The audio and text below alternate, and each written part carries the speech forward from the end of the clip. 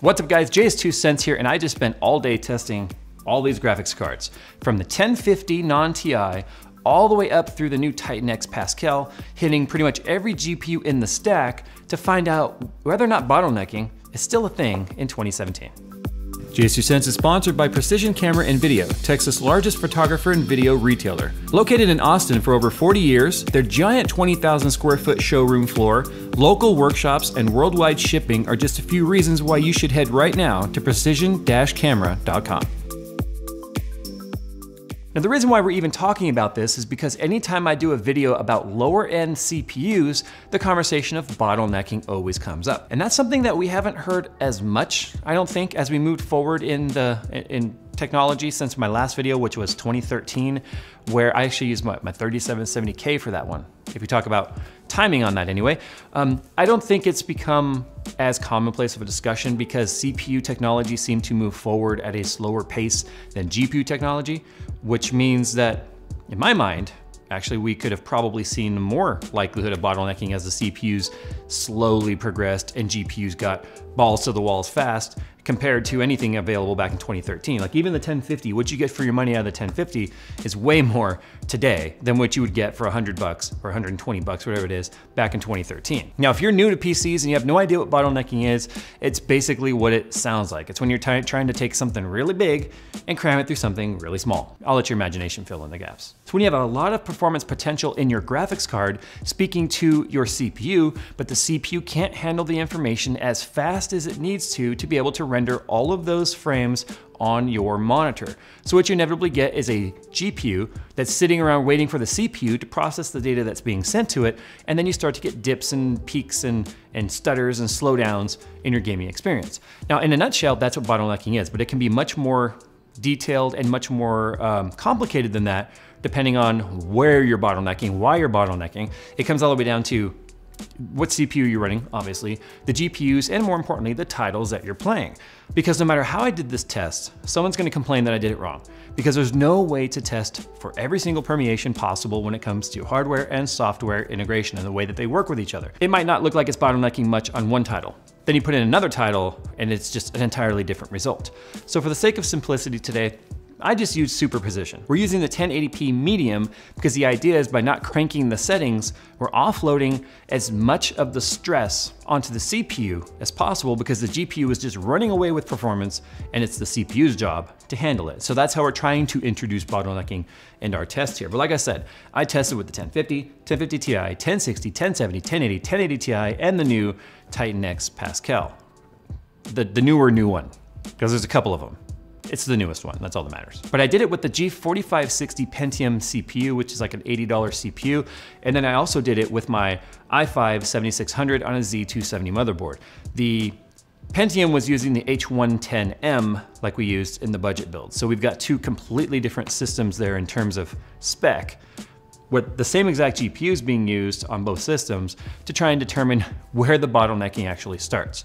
Now, before we talk about the results, I'm gonna go ahead and show you those right now. I'll be the first to admit that my predictions were actually inaccurate. I thought we were gonna start seeing bottlenecking sooner, somewhere around the GTX 1070, where the 1070 would be the last GPU that we saw performance matching, and then the 1080 was where we'd start to see some deviation in performance, but I was wrong. The 1080 on the G4560 gave us the exact same score and exact same FPS as the i5 7600K.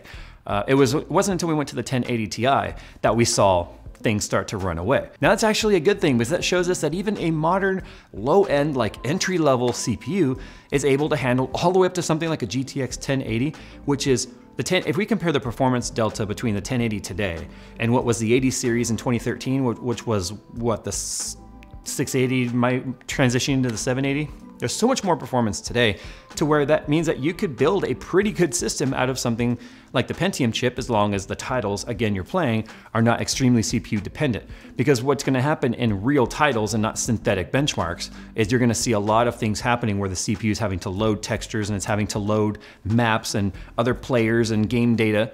And then you'll start to see your performance change quite a bit, obviously depending on what the CPU is having to do besides just the FPS the GPU is running at it. So that's why I say that there's no test I could have done today that would have been, appeased all of the crowd. But what I will do today is I will do this. I've actually got the i5 7600K right now set to 2 cores.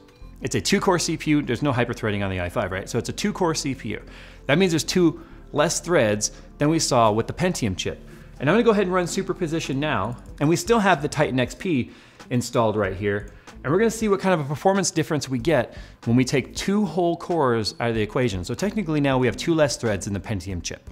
So I'm gonna let this run, and we'll compare the score to see how much it actually affected something like the i5.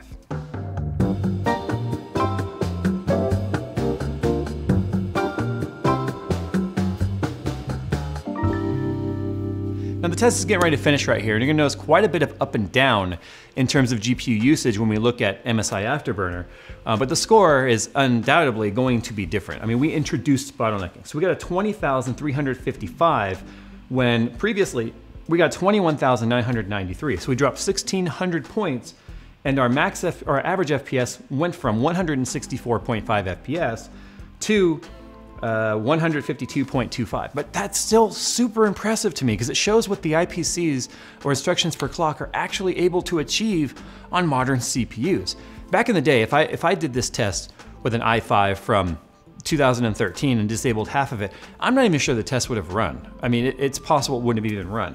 Now, something else I'm gonna do here is I'm gonna show you why, even though on synthetics, you know, you can see the variance here, why in games, it's more than just about how much you're bottlenecking your GPU, it's about how much you're just bottlenecking the entire processing capability of your system because of the fact that you have to account for more than just your GPU, right? The CPU still has to run the game. It still has to handle everything happening in the game on top of the visual process that the GPU is adding to the experience. So if we go into like Rise of the Tomb Raider here, and even on DX12, which that API is designed specifically to try and alleviate some of the overhead with asynchronous compute on when it comes to games and allow lower spec hardware to be able to have a better gaming experience. I mean, we've really stretched out the capabilities of DX12 here, right? 2 cores, no hyperthreading, and a Titan XP. I really hope nobody's running this config out there. But what you're gonna see right now, and the reason why I'm still talking is I'm buying time to show you what the load is like, because we're still running a Samsung 850 EVO SSD. So read-write is not our bottleneck here either, because that's another possible bottleneck, right? Hard drive versus SSD, read-write makes your computer feel slow because the CPU is waiting for your hard drive to send the information. It's the same thing, just a different perspective, where the CPU would be normally waiting for your GPU. But we're still loading. We're still loading right now. This is crazy.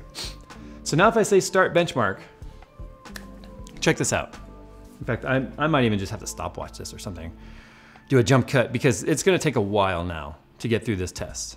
It's gonna take us a bit. So it just started, okay? And the FPS is actually not that bad, but look at the GPU usage. 62%, 65, 64, that is a bottleneck. Because now that the CPU is having to handle other things besides just the GPU, like in the synthetic benchmark, you can see here that the GPU is not being fully utilized. The easiest way to determine whether or not you're bottlenecking your GPU is to load a free program like MSI Afterburner, put on the OSD or the on-screen display, and then you can actually monitor what's happening here. And this number specifically is our GPU. And now that we're loading screens here, this is the part that takes a little while. So I'm gonna go ahead and start my stopwatch. So that was 15.6 seconds plus roughly the 10 seconds before I got this going. So about 25 seconds between scenes. As a kid goes by with a skateboard, is that loud? Can you hear it? Yeah. This new mic, I got a new mic. It's good, but bad. It's good because it sounds great. It's bad because it picks up everything. Your CPU is more important than just how much FPS you're losing from your graphics card because of bottlenecking. Bottlenecking is a big picture thing. And that's why I really hate that the way that the bottlenecking terminology is thrown around specifically in, you're gonna be bottlenecking that GPU with that CPU. It's like, you're gonna be really just bottlenecking your entire experience. I wonder how many times I can say bottlenecking in this video before people lose their shit. I hate that term, I hate bottlenecking. Come on, come on. A few moments later. Oh, there we go. So it just started and it's like 2 minutes and like 49 seconds or 50 seconds. It took me a couple seconds to stop it, but almost 3 minutes to load that transition. The crazy part is all the sound already played. And now the video is going without the sound. It like completely unsynced itself. Unsynced, I didn't say in sync. That was a terrible band in the 90s, or group. I won't even call them a band. They didn't play instruments. All right, so our overall score was 106.82 FPS. So what I'm gonna do now, guys, I'm gonna go into the BIOS, I'm gonna turn those 2 cores back on and run the test again. So 106.82, can you remember that? All right, so active cores are now set to all. And now we can get moving again. Do you see the difference in FPS though? If you look at the other one, remember it was at like 70 FPS, 80 FPS. I mean, look at the FPS. If you guys are wondering how strong that Titan XP is, it's not even overclocked. 200, it's stupid. But look, more importantly though, look at the GPU usage now though. We're sitting up at what, 98%, 99%, and that's just where it's gonna stay. That's just where it's gonna stay. See that? I mean, how fast it loads. But this is an issue though, where we were probably below the specs required by this game. I believe a quad core is recommended and required for this game. It's like, I mean, two cores. It's cool and all. It still did well once the scene loaded and stuff, but yeah. I mean, you see how much faster that went before that? That's the one that took almost 3 minutes to load. It was like, what, 10 seconds? All right, here we go. So 184.91 FPS versus the previous test, which was what, 106.82 is what I believe it was. So there was your real world scenario test with bottlenecking. Again, I know folks will be like, well, that's synthetic. It's not, it's on a rail, but it's still using the game engine, whatever. So I think the real takeaway from today's video though is that modern CPUs, even the budget CPUs, are still pretty impressive on how far we could actually get down the stack before we introduced any real slowdown and bottlenecking. The 1080 Ti was where it was. So somewhere really between the 1080 and 1080 Ti, like if there was a gap, but like a card in between there, that's probably the cusp of where we were starting to see the problem. But yeah, I mean, I don't think anyone's gonna run a Pentium CPU with a Titan X or a 1080 Ti anyway. Even a 1080, no, it's not gonna happen. I think something like a 1060, maybe a 1070. So if you're worried about bottlenecking, just don't go completely mismatched on your hardware and you're gonna be perfectly fine. Same goes for like the AMD stuff. Maybe not so much the Athlon though, but again, that's from a core back in that 2012, 2013 era, which is why we saw some of those problems. But anyway, guys, I'm gonna go. Thanks for watching today's video. These topics are always fun, and remember, they're requested by you guys, so go and check it out. Also, too, remember, you can buy merch, not this merch. This isn't my store, right? This is Kyle's.